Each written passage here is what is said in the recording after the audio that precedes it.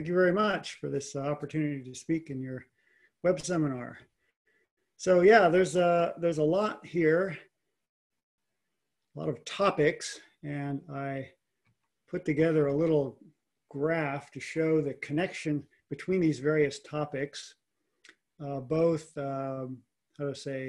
existing connections and some new ideas, some new connections. So the main object was to study gaps between primes, in particular the large gaps. And there are connections with something called the interval sieve, probabilistic models, which are somewhat familiar to a lot of people, the Hardy-Littlewood k-tuples conjecture, and the existence of Siegel zeros. Now I've drawn a bunch of arrows here showing the connections, and for some of them I've written names of people who have done the work to make these connections. And then there's a brand new one which I threw in just recently because Andrew Granville shared with me a preprint connecting Siegel zeros with the interval sieve, which will come up later in the talk. So everything written with the word new is something new, which I'm going to talk about in this lecture. So we'll start with what's known about large gaps between consecutive primes. There's an upper bound, which is a little bit worse than square root of x due to Baker, Harmon, and Pintz. You can improve this a little bit, assuming the Riemann hypothesis. This is due to Kremer, but that's the best that's known, even conditionally. I think you can do something with the log if you assume RH plus something about the pair correlation conjectures. So there's work of Goldstone, Heath Brown, and others on that. But again, this is about the best we know how to do, even conditionally. The lower bound is, well, the best lower bound is a little bit bigger than log x in recent work I have with Green, Konyagan, Maynard, and Tao. This fraction does go to infinity, but very slowly. So what is the truth? Well, the first person to make a guess at the truth was Kremer, and I'll talk about how he arranged this conjecture based on a probabilistic model of primes. So he thought that g of x should grow like log squared x, at least in the lim sup sense. Granville modified Kremer's conjecture, overcoming some flaws that it has, which I'll talk about later. And same order, but his prediction was a slightly larger constant. So how does that compare with computations? The computations show that at least up to 10 to the 18th, the ratio here is, well, no, it doesn't quite reach 1, and it certainly doesn't get above 1. And you can see these more clearly on this graph. So this is the horizontal axis is a log squared scale, which turns these predictions into straight lines. So the black step function is actual data of g of x. The green line is the asymptotic for Kremer, and the red line is the asymptotic lower bound that Granville predicted. So you see it's not quite reaching these. It looks like at least it's growing at a rate of log squared x, but the constant is not really evident from the calculations. All right, so the first thing I want to talk about in detail is this, the connection between gaps and Siegel zeros, which is something I came up with last year. So the first idea is the Jakobstal's function, and this was first done by Vesthinthius and then improved by Erdős and Rankine all in the 1930s. So if I let u sub t be the set of integers that have no prime factor less than or equal to t, so this is performing the sieve of Eratosthenes up to the prime t. then if this set has a large gap, say a gap of size y, then that implies a gap of size y in the primes. Well, at least, so if I let q be the product of the primes up to t, which is about e to the t by the prime number theorem. So between capital Q and 2 capital Q, there must be a gap of length y in this set ut, because the set ut is periodic mod q. And since that means that there's a set of y consecutive integers, all of which have a prime factor less than or equal to t, and since the number itself is much larger than t, the numbers have to be composite. Okay, so it's a very simple idea, and in fact, it's the beginning point of every paper that gives a lower bound on prime gaps. Now, the second idea I want to talk about, which the relation is not completely clear yet, has to do with the effect of Siegel zeros on primes and progressions. So a Siegel zero is basically a zero of a Dirichlet L function with a real character which happens to be extremely close to 1. So I'm not going to say exactly how close, but the gist of it is, if we know that this zero exists, then primes in progressions to where the residue class is a quadratic residue, or where the character is 1, so in particular the number 1 will satisfy that, are going to be very deficient in primes. So depending on the size of delta as a function of q, the right-hand side here will be much less than what you would expect, which is x over phi of q log x. And x, so a theorem of Gallagher says that you get something like this as long as x is at least a fixed power of q. So we know by Siegel's theorem that delta cannot be extremely small. It must go to 0 no faster than any fixed power of q. Unfortunately, the constant implied here is ineffective. So that's one of the, let's say, biggest unsolved problems in number theory, is to make this effective or improve it, or show that delta has a very specific lower bound. Anyway, so the theorem, if we assume that this zero exists, is a lower bound for g of x for a particular x. So you take x to be, so the exponential of a power of q, and then you'll get something like this. Now, without the 1 over delta, this is worse than what we know, but of course now, depending on the size of delta, this could be better than what's known unconditionally. So let me give some examples. So that's the theorem I was talking about that gives a lower bound on g of x infinitely often if there is this Siegel zero. So for each delta, for each Siegel zero applied to the modulus q, there's a particular x for which then g of x is large. Here are some examples. So if delta is smaller than a negative power of log q, we get a lower bound infinitely often of log, double log to the power k minus 1. And already if k is 2 or larger, this is better than what is known unconditionally. So if you write it, the unconditional bound in this way. And if we have a really bad zero, so of this type, where epsilon q goes to 0, let's say extremely slowly, then we'd have a lower bound of log x to the 1 plus delta, where delta goes to 0 extremely slowly. So again, way better than what we can do unconditionally.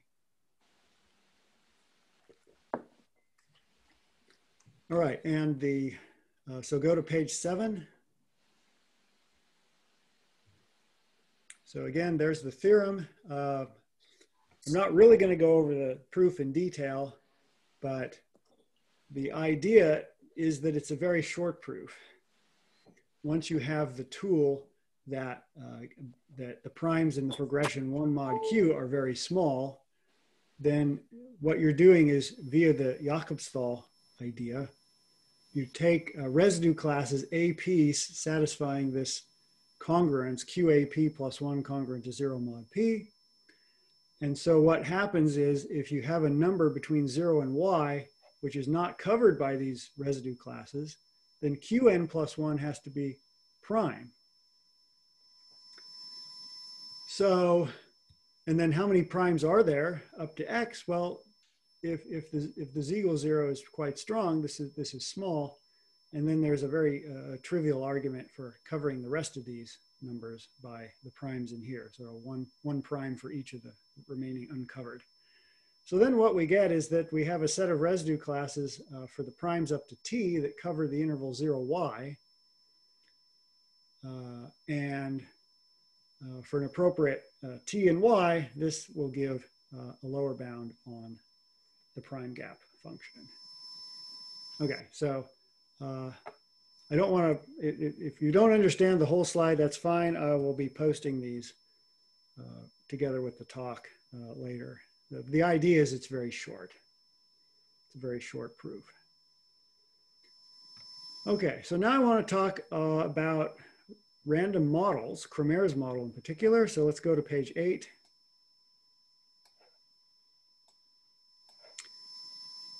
So Cramer's random model was very simple. So knowing that the prime number theorem says that the density of primes near the number n is like 1 over log n. So we choose a random set by picking n to be in the set with probability 1 over log n. And that way our set, at least globally, will match the known distribution of primes. So what Cramer then proved was that the lim sup of the gaps in this random set have this property that they are of log squared size, and that's the biggest that they get. And he wrote that for the ordinary sequence of prime numbers Pn, some similar relation may hold. Okay, so we interpret that as a conjecture. The proof of his relation here is very simple. Because these numbers are chosen independently, then the probability that you have k consecutive numbers not in the set, in other words, they are random composites. So this is about 1 minus 1 over log n to the k, which is approximately e to the minus k over log n. Now, you plug in k being a constant times log squared n. This will be n to the minus that constant. So if the constant is 1 plus epsilon, this is at most n to the minus 1 minus epsilon. And summing over n, you get a convergent sum. If, on the other hand, you have 1 minus epsilon log squared n, this is at most, this is greater than n to the minus 1 plus epsilon. The sum of these diverges. And now you finish up with the Borel-Cantelli lemma, which is, let's say, the big machine that makes this work. So that's essentially how the Cramer model works. Okay, let's go to page 9. So the Cramer model has good points, bad points, and ugly points. The good point, as I mentioned before, it was designed to match the global distribution of primes. And in fact, it's a very easy first and second moment argument to show that the number of elements of the random set up to x satisfies the analog of the Riemann hypothesis. Okay, so that's something we expect to be true for primes, and that's good. However, if you look at some local statistics, say the count of twins that differ by 2 in our random set, it gives you an asymptotic of this shape. However, for primes, Hardy and Littlewood predicted similar asymptotic, but with a different constant which is a bit larger. Okay, so Cramer is giving the right order, but the wrong constant. On the other hand, if you look at gaps of size 1, well, the Cramer model doesn't really care what the gap is. it's going to give you the same asymptotic. So this is quite different than the behavior for primes, and so I'll call that an ugly side of Cramer's model. All right, page 10. So in fact, Cramer's model gives that for any finite set of numbers, the number of tuples that appear in the Cramer random set is asymptotic to x divided by log x to the size of the set H. Okay, it doesn't see how to say the arithmetic information that is present in the Hardy-Littlewood conjectures. So by contrast, Hardy-Littlewood conjectured the following formula for tuples of primes, where this German S H is the so-called singular series, which is usually nowadays written as a product, but originally it was written as an infinite series. So one thing you can notice is that there is some arithmetic factor. So the size of H mod P, that is number of residue classes occupied by H mod P, plays a role in this formula. So let's look at some examples. So if H is a singleton 0, then H mod P is 1 for every prime, and these two factors cancel, and you just have identically 1 for the singular series. And then Hardy-Littlewood's theorem or conjecture reduces to the prime number theorem, which is about the only case where we actually know that this is a theorem. The only non-trivial case. Okay, so if H is 0, 2, so that would be twin primes.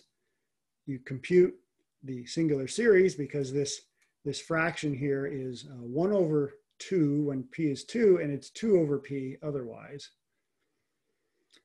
When you have 0, 1, of course, the singular series is 0. Why? Because if you look at the prime 2, the set occupies both residue classes mod 2, so there's a 0 factor in the product.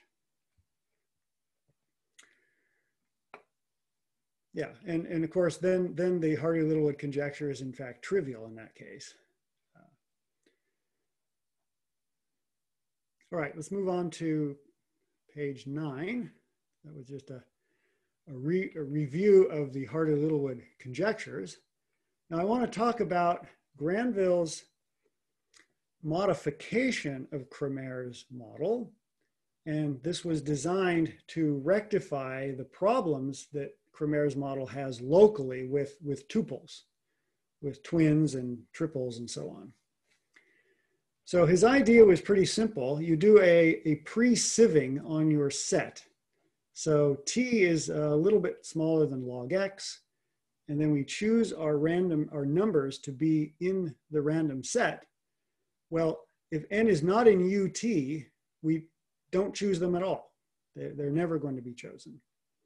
And if N is in UT, which means all of its prime factors are greater than or equal to T, then we choose it with a factor divided by log N, where the factor is designed exactly to capture the density of real primes. Right, so we know that the real primes live in U sub T, most of them, with very small exception. Right, or at least the primes in X2X will all live in this set. Okay, so by doing this pre-sieving, we're getting a little bit closer to actual primes. So we're putting a little bit of real arithmetic information into the random choice. Okay, and then it's a relatively easy calculation to show that, in fact, Granville's set satisfies the analog of the Hardy-Littlewood conjectures for any fixed set H. Okay, so Granville's model then rectifies these problems with Cramer's model, which are local problems. And since gaps between primes is a local phenomenon, we would really want any random model to have local statistics, which are what we expect. So he proved in his paper in 1995 that the gaps in this model are infinitely often a little bit larger than what was predicted for the Cremier model. And the idea is pretty simple. So if y is a constant log squared x, which is about t squared, so remember t is given here in this above, then if I look at the elements of u sub t that lie in the interval 0, y, well, that's essentially doing the sieve of Eratosthenes. You're sieving up to about the square root of y. So what's left is essentially just the primes, plus a little bit of junk, which is negligible. On the other hand, if I took a random choice for A, and I just said, what's the typical size of ut intersected with an interval of length y? Well, because the density is theta, should be about theta y elements in that set. And that, by Mertens, is a constant times y over log y, where the constant is bigger than 1.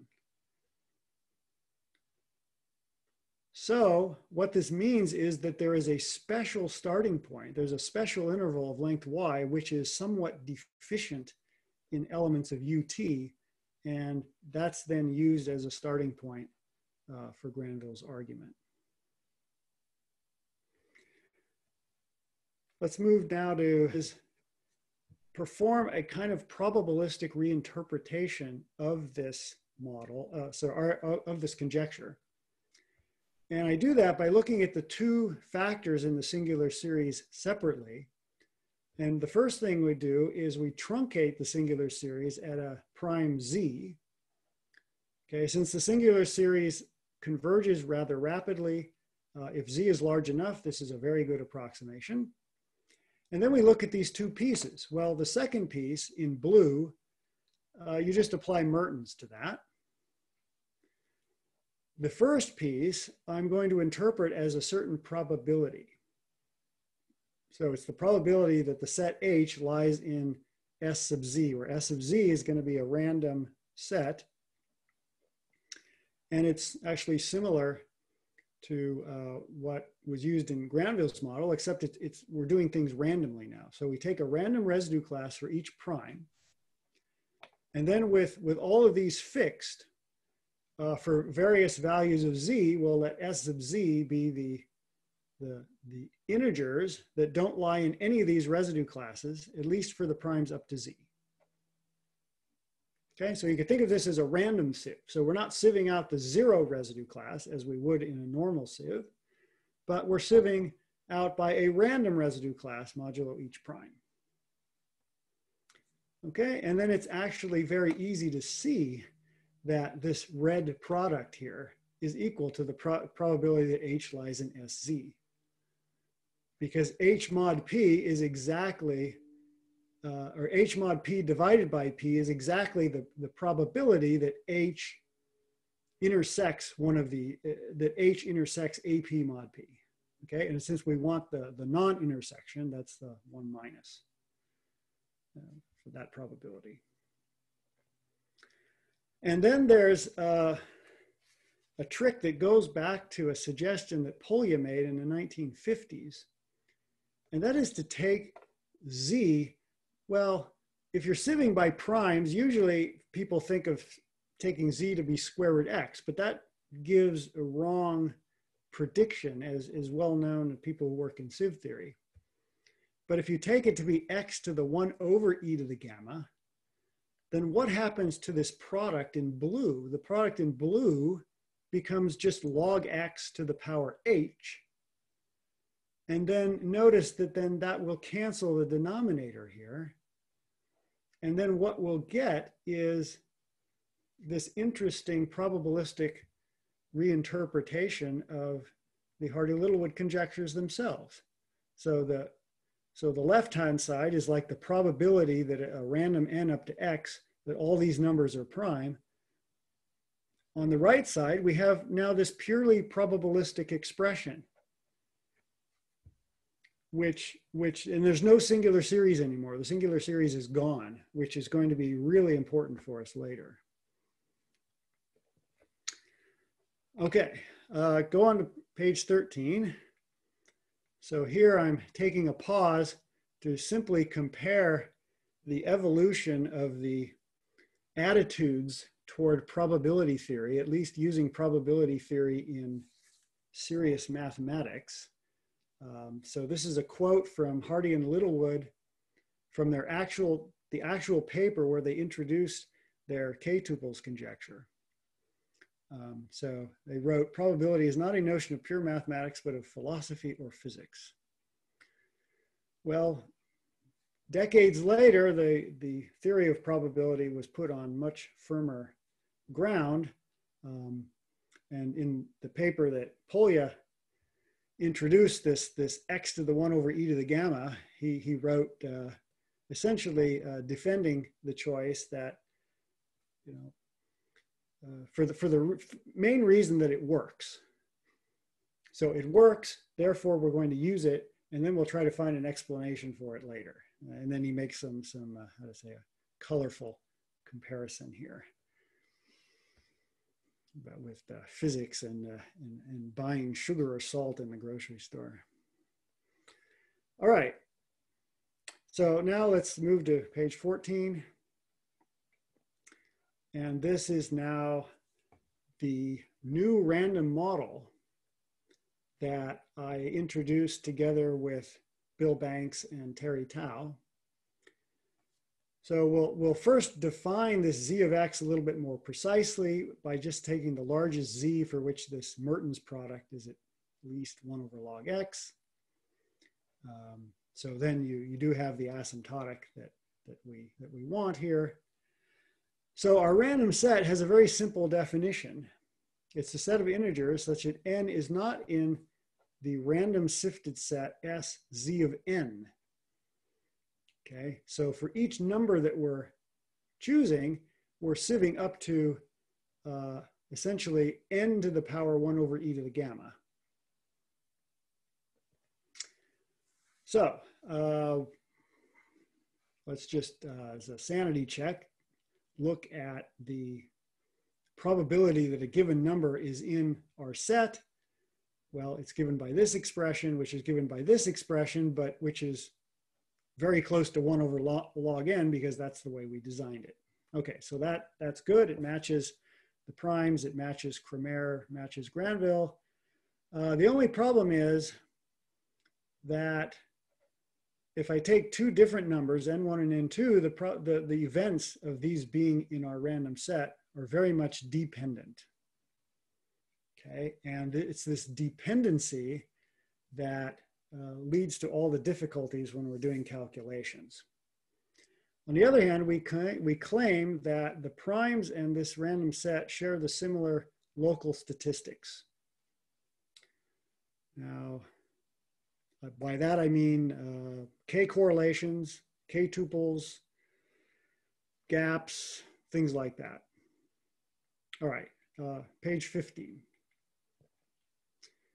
So to state some of our theorems, I want to introduce the notion of a uniform Hardy-Littlewood conjecture for an arbitrary set. It doesn't have to be primes, just an arbitrary set.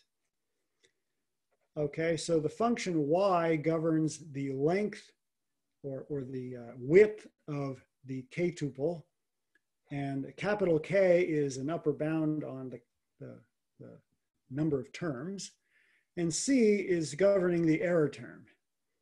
Okay, so there are various conjectures out there that the primes satisfy this with, let's say, the width up to root x, k up to log x, and with essentially square root cancellation.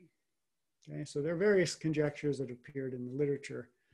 The computational evidence is pretty good for these, at least in special cases. And what I mean is the square root cancellation on the error term. So for our random set R, we proved that with probability 1, we have this Hardy-Littlewood condition, not only for individual values of the tuple H, but uniformly. So the width could be a power of x to a power of log x. The k can be as much as a power of log x. And then we have some exponent here, which is always less than 1. In other words, we have power savings all the way up to when c is close to 1. We're still getting power savings in our Hardy-Littlewood expressions. Okay, so this is very strong, and I haven't written it here, but Granville's model does satisfy the Hardy-Littlewood conjectures in some uniformity, but it's very weak. And the error term only has a logarithm savings as opposed to a power savings.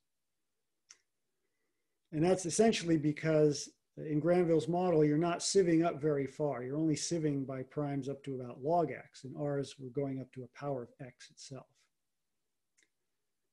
Okay, next slide, page 16. So I want to now bring in a connection that Gallagher made between the Hardy-Littlewood statistics and gaps between primes. So he showed that if you assume the Hardy-Littlewood conjecture, where the size of H is fixed and in some interval of, say, 0 to log squared x, then he showed that the gaps between consecutive primes essentially have this exponential distribution. So the primes themselves, suitably scaled, behave somewhat like a Poisson process. The main tool in Gallagher's theorem is an average estimate for the singular series over all tuples of a given size in a given interval. This was later improved by Montgomery and Sound, who gave some further terms in the asymptotic here. However, the formulas are very poor, they have poor uniformity in K, which is actually really important for our work. And I should mention that Gallagher's argument works for any sequences. In other words, so if you make the same assumption for any sequence, you'll get a similar result for the gaps in that sequence. Now, page 17. We proved a very general result that says if we have an arbitrary set that satisfies the Hardy-Littlewood conjecture in a certain range of uniformity. So we want a width of log squared x. The k is bounded by, okay, kappa log over double log, where kappa is it could be either fixed or going to 0. So here's the range. There's a big range of kappa that's available. So kappa is determining how good our error term is. Then the large gaps in the sequence are infinitely often at least kappa times log squared divided by log log. Okay, so that's for any sequence. It applies to the primes, it applies to randomly chosen sequences, any sequence you want. Okay, there's nothing random or probabilistic here. So in particular, if k is fixed, then the right side here is almost the size of Cramer's conjecture for primes. So here in this corollary, we suppose that for primes, we have a uniform Hardy-Littlewood conjecture where the k in the k-tuple is as large as log over double log, and with a mild power savings, then we'd have this bound here.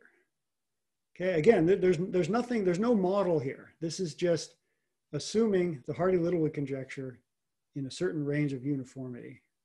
Then we get lower bound for gaps between primes, which is almost the size of Cramer. So we're pretty happy with this because this goes way beyond what you could do with Gallagher's techniques, which I'll talk about on the next slide. Another corollary, because we know from the previous slide's theorem that our random set satisfies a uniform Hardy-Littlewood conjecture. That implies that the gaps in our random set are at least of size log x to the 2 minus little o1. Okay, unfortunately, this roundabout way of obtaining the gaps in our sequence through the Hardy-Littlewood conjectures is not the most efficient way. So we can actually say more about the gaps in our random set, which I will talk about very shortly. Okay, page 18. So this is briefly a rough sketch of how you obtain gaps in an arbitrary set from the Hardy-Littlewood conjecture. And what's interesting about it is, even though it's about an arbitrary set, even a deterministic one, the probability of our random set plays a role. And the reason is because it's very easy to first reduce by inclusion-exclusion to a sum, a multiple sum over sort of Hardy-Littlewood k-tuples sum here. But now we're going to reinterpret that as a probability instead of writing down the asymptotic in terms of a singular series. And that then greatly simplifies life because we can then reinterpret, again, throwing away error terms, reinterpret this as a certain expectation, which by the binomial theorem is just the probability that our random set has no elements in the interval 0, y. Okay, which is something that we can work on computing. All right, so let's now go to page 19. And this brings up a question which was asked in previous versions of this talk. We know that our random model, we know that any set that satisfies sufficiently uniform Hardy-Littlewood conjectures has large gaps of size almost log squared x. Can we obtain any upper bound on large gaps? I mean, something better than, say, square root of x. And the answer is no. And the reason is actually very simple. So if you have any set A that satisfies the Hardy-Littlewood statistics, and you simply remove the integers from a square root y length interval for, let's say, a very sparse infinite sequence of y's, that's not going to affect the Hardy-Littlewood statistics at all. It'll just be absorbed into the error term, but we've created then a very large gap. So we can't do anything about upper bounds on large gaps, starting just with Hardy-Littlewood. Okay, page 20. So the last thing I want to talk about is what kind of gaps our new random model produces. Now, it's not quite as simple as with Kremer's model because we have this dependence. So I want to connect it with something called the interval sieve. So with z being just a little bit less than square root y, and that little bit less is important, I'll define wy to be the minimum over all choices of residue classes AP of 0y intersect sz. Okay, by the Chinese remainder theorem, if that's a little too complicated, you just look at the next line. This is the minimum over all starting points u of the number of integers in an interval of length y that have no prime factor at most z. Okay, so that's an interval sieve. Now, because z is a little bit less than square root y, we can use the linear sieve bounds of Ivanets to obtain a lower bound for wy. We also have a trivial upper bound, which comes from taking u equals 0, or to take all the APs equals 0. That's the same thing. Okay, and we're just counting primes essentially. Now notice there is a a gap between the upper and lower bounds. So we have y over log y as an upper bound, essentially y over log squared y as a lower bound. What's the truth? Well, there's a folklore conjecture that y over log y, the upper bound, is true. On the other hand, this preprint that Andrew Granville sent me just a few days ago shows something quite interesting, which is that if Siegel zeros exist, so getting back to the topic I started the talk with, then infinitely often the wy will be little o of y over log y. And in fact, depending on the strength of the Siegel zero, you could make this quantitative. But I don't think that it's possible to reach the lower bound just because we're right at the cusp where the linear sieve bounds just start to become positive. But yeah, so that illustrates the difficulty of pinning down what wy is. I mean, at the very least, we have to solve the Siegel zero problem, which is it's been around for what, 8 or 9 decades now. Okay, next slide. Now we get to the punchline.